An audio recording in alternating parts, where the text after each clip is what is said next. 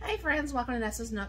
The other day I made my video on my strawberries that I freeze dried, okay?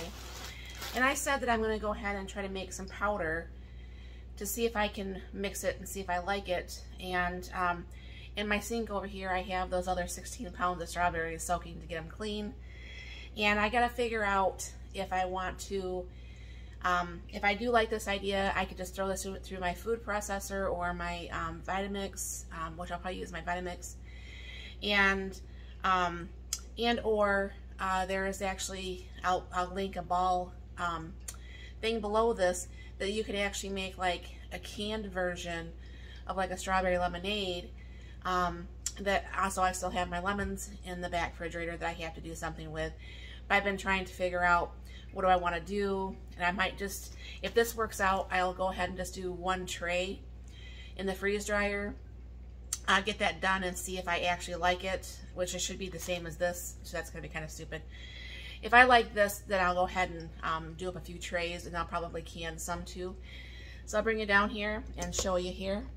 Now I just have my little 3.5 cup KitchenAid out here.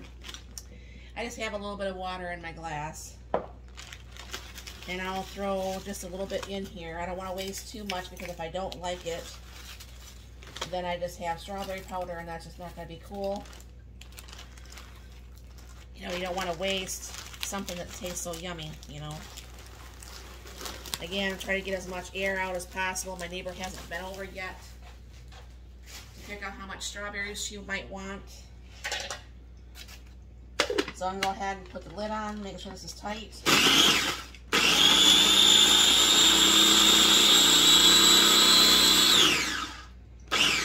That works so good, powdering stuff.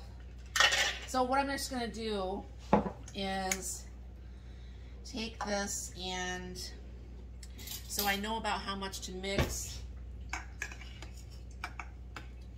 going to go ahead and just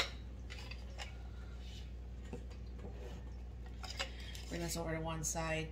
Probably 1 heaping teaspoon right now. I'll do the little whirligig. Now this is probably about 4 to 5 ounces of water-ish. Get my whirligig out here. Well, that turned red really nice. Now obviously with this you can do with or without sugar, or with or without any of like the sugars that you might use in your family.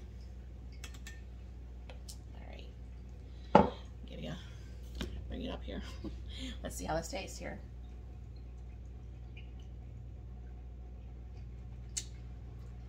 That's really not that bad.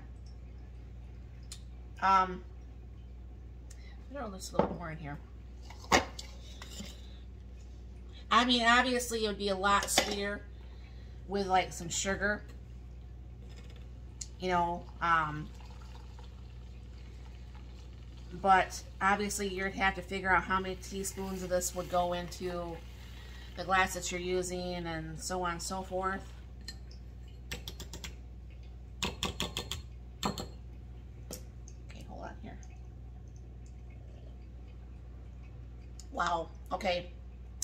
Yes, obviously it'd be better if it was cold and I had some ice in there. That is really good. So I will be going ahead and taking some of these strawberries that's in my fridge. I'll go ahead and temporarily just put this in a container to make this airtight, to keep this so it doesn't go bad.